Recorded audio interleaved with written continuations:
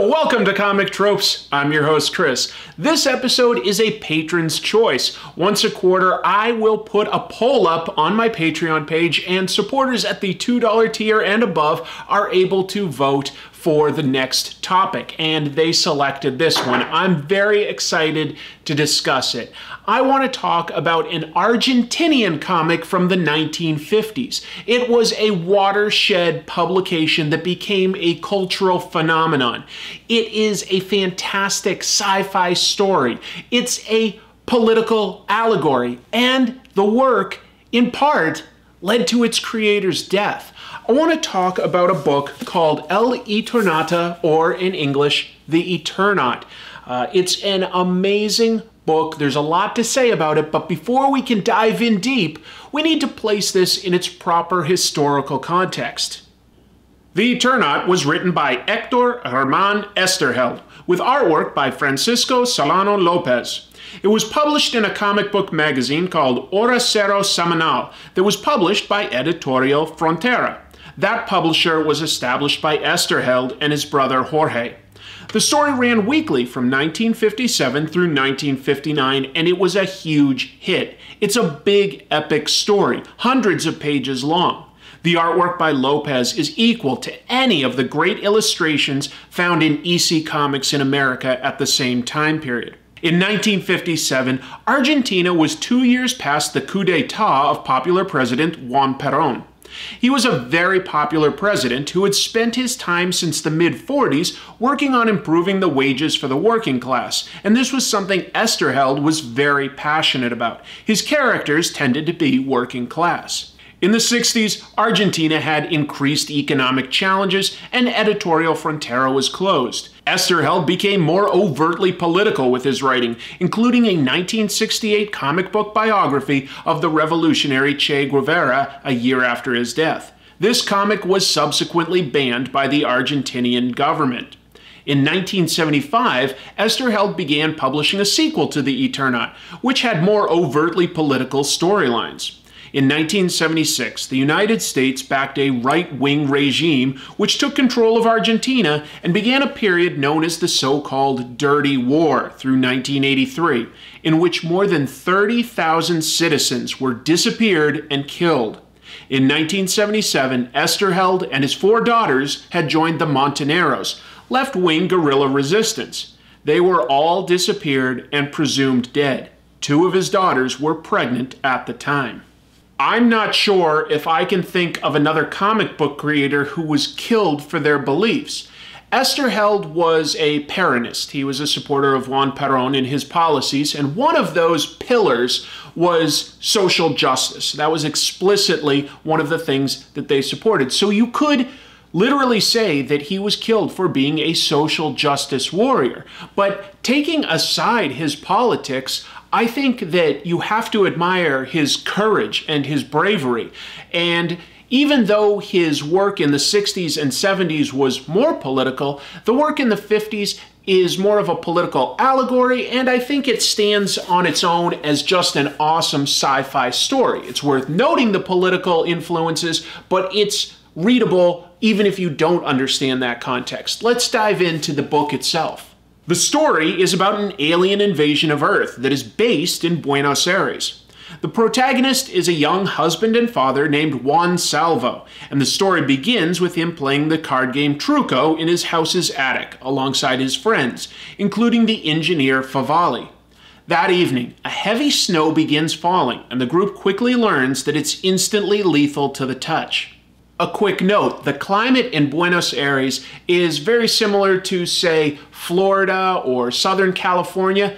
It's not unheard of to get snow, but it's rare to get a heavy snow out of nowhere. This is very anomalous. It's also worth noting that the name of the protagonist, Juan Salvo, is a type of a pun when you think about it. A salvo is, a barrage of enemy fire, and yet he's the one under fire. It may also have a secondary meaning in its Spanish. Salvo might mean something like to be saved. That part I'm not as clear on.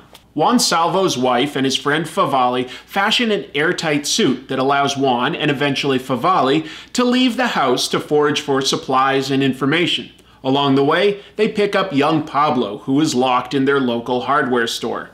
The improvised suit, and especially the diving mask, has gone beyond being just a cool visual. It's become a cultural icon in Argentina. To this day, you can find graffiti throughout Argentina based on Lopez's artwork from the comic.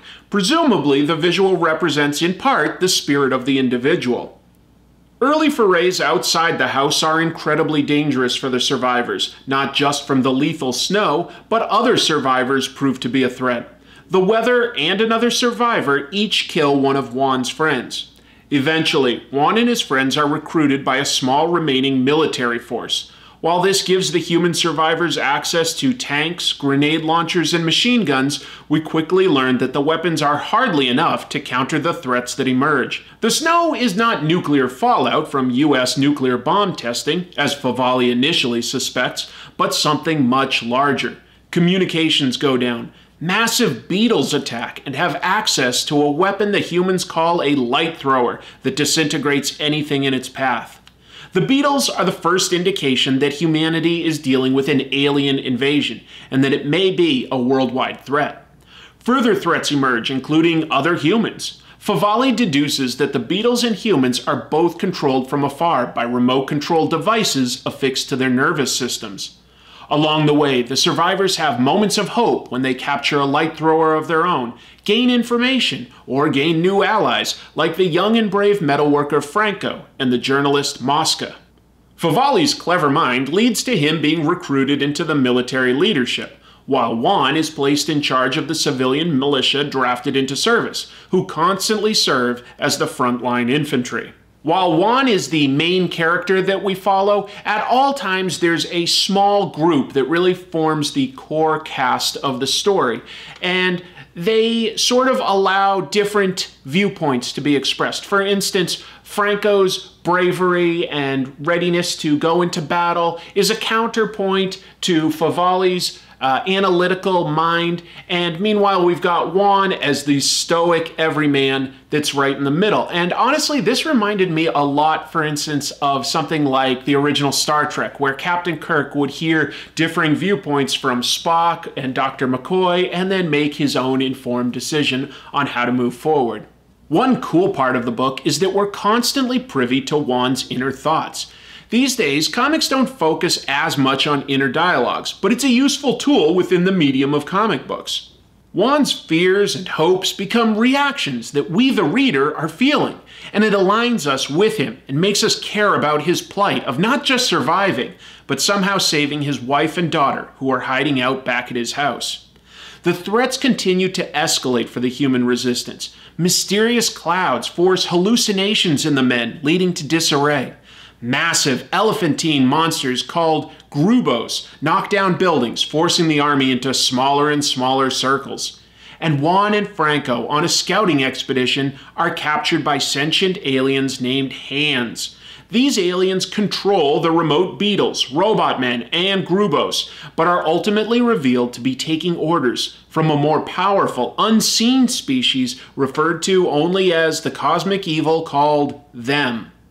The visual design of the Hands are amazing, with many more fingers than humans, especially on the right arm, that were consoles controlling their biological weapons. It's later discovered that these aliens have an implant inside them that turns poisonous if they show fear, keeping them from resisting them. With hundreds of pages to this story, each new threat is given room to breathe and to exist as its own new escalation of the threat. It makes us root for humanity as the underdogs that much more, because each time they have to work so hard to understand and figure out how to beat a new threat. It really is humanity's ingenuity that is the core asset to the small band of heroes that we follow. Over time, we see that it isn't any of mankind's weapons, not even nuclear missiles, that are capable of defeating the invasion, but their minds and their courage. Franco doesn't give up in the face of certain death. Favali convinces one of the hands that humanity is a threat, killing it with its own fear. The military eventually collapses in the face of the continuous alien threats, but Juan, Fava, Franco, and friends refuse to give up on humanity, and eventually their small force is able to bring down an alien command post in the heart of Buenos Aires. The team has to flee because the aliens are no longer able to stop the barrage of nuclear missiles that have been coming from the north, and Buenos Aires is leveled with atomic bombs. The story ends with a huge twist where the unseen them tricks humanity one last time. In a last-ditch attempt to keep his wife and daughter safe, Juan enters an alien command ship and accidentally engages a time travel device that it uses as an engine. This throws him into an infinite number of parallel realities called continuums, where he constantly lives through different eras, constantly trying to reunite with his family. The story ends with Juan, now known as the Eternaut, telling his tale to the author of this comic. The author doesn't want to believe, but elements of the Eternaut's story appear true, and the book ends with the author knowing the alien invasion is due 4 years from now, and deciding to warn people through this very comic. That meta ending is a great twist. Also great is Fantagraphics' actual book that they give. You take off its slipcase cover, it's got a very dramatic piece here, and if you take off this cover, you can see our hero Juan Salvo. You can see him with his mask and without. It's beautiful. The pages are nice, thick, very high contrast white so that the black and white art pops. It's heavy, it's good material. There are a number of forewords and afterwords by literature professors, so it helps you get context of what was going on in Argentina, what happened with the writer Oesterheld, and there's an opinion by Lopez, the artist. It's a beautiful, beautiful book. Fantagraphics still has this in publication, so this is a book that you can still find today. All right, I give this a strong recommendation in case that's not clear. That's the review. Now let's take a look at what kind of fan art came in this week. William Sanchez returns with another cosmic illustration. This time, it's me with the powers of Captain Marvel. Tyler Garcia sends in artwork called Whatever Happened to Robotron, which I think is based on my robot sidekick, Infotron. Elizabeth Lugo created this awesome art featuring me in my true scroll form. And you can see Elizabeth's Instagram account listed below. Eli Jansen illustrated a cover under my channel's original name, Skunk Ape, and he includes a link to his South African comic book. Connor Wolfshade sent in some great artwork, which is me as Captain Marvel. You can see Connor's Instagram, and he mentions his friend's channel, which is called The Scattered Collector. The artist, known only as Eric P., illustrated me pausing Invincible while I finish my beer. Viewer Griffin sent in this illustration where I'm giving myself a hug, and I just love how positive and fun it is. Thank you, Griffin. Keith Kavanagh from Ireland made this incredibly expressive and stylized illustration of me. I love it, and you can see Keith's Instagram right there. A group called Palgon Comics sent in artwork of me reading their comic. Apparently you can read more on their Instagram. Nathaniel Westwood from England made this awesome piece where I'm Cyclops, but instead of a force blast, I'm beaming my content to viewers. Matthew Mangy decided to make an amalgamation of Lady Cop and my channel. Very nice result, and you can see Matthew's Twitter handle. Finally, Casey sends in a piece of artwork with a callback to one of the episodes I did with Spider-Man as a guest, and Casey includes his Twitter handle. Folks, if you'd like to create any kind of artwork that's directly related to this channel, I'm always happy to feature that. Just send it to comictropes@gmail.com, I'll feature it, and then I will enter everybody in a chance to win a Gachapon prize that I picked up in Japan. And we get it out of the Gachaponi machine, which was donated to me by Lunar Shine Store, so thank you very much for that. All right, the last 3 people I mentioned each said that they were okay being excluded from the contest, but that still leaves me with 9 names, so I'm gonna just sort of drop them in here, and let's see who wins. All right, looks like it is number 5. All right, number 5 is Connor Wolfshade. Let's see what you won. Love that sound, I really do. All right, we have a smaller gachapon within this capsule. And what is it? I'm trying to figure it out. Just some sort of a weird creature, I guess. I really don't know what to term that. But I found some weird stuff in Japan. Connor, I'll get your mailing address and send this to you. Folks, thank you so much for watching this episode. Thank you to my patrons for voting on it. I was really excited to analyze this one. It really took me down a path where I ended up reading a lot about Argentina's history. And ultimately, I had to decide that, okay, I can only include a small portion of that in this video because only a certain amount is relevant to the topic at hand. But it was definitely an interesting read. They've had a tumultuous political history. Very, very interesting. Definitely recommend reading up on the Dirty War. Fascinating stuff. Also, I wasn't really able to include this within the review, but the writer, Oesterheld, had a lot of interesting influences. He loved reading sci-fi. He was a voracious reader, and one of his biggest influences was Robinson Crusoe, who is a man that's trapped on an island, and basically Oesterheld just sort of took that idea and turned it instead of one person into a small community stuck in a city instead of an island. It's a really interesting way to sort of use the same themes. So if you like this, I also recommend reading Robinson Crusoe. It's what very much inspired this story. He also liked writers like H.G. Wells and sci-fi of sort of his era. Great creator. Too bad that he wasn't able to create more, but at least we have this beautiful, beautiful book that Fantagraphics has translated into English. I think it's really, really exciting. I read it in basically 2 sittings. It's a really big story, but I just sat there and just was like reading page after page, and it captured my imagination. I know I'm just sort of speaking off the cuff right now, but it was a really good read, and the artwork is phenomenal. Just phenomenal.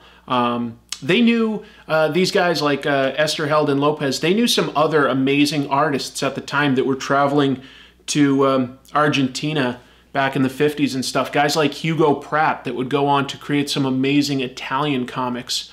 Anyway, just a really interesting guy to read up on. I could only include so much. I've included a little bit more in my rambling at the end, but definitely recommend it. Hopefully this was an interesting episode to all of you. I really appreciate everybody's support. It was thanks to the support of my patrons that I was able to do this.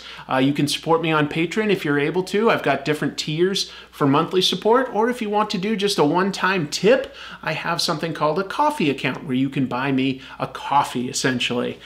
So anyway, thank you so much for liking and subscribing, all of that stuff, sharing it. We're just about to cross 50,000 subscribers. That's a big deal for me. Thank you very much. That's something that all of you have made possible.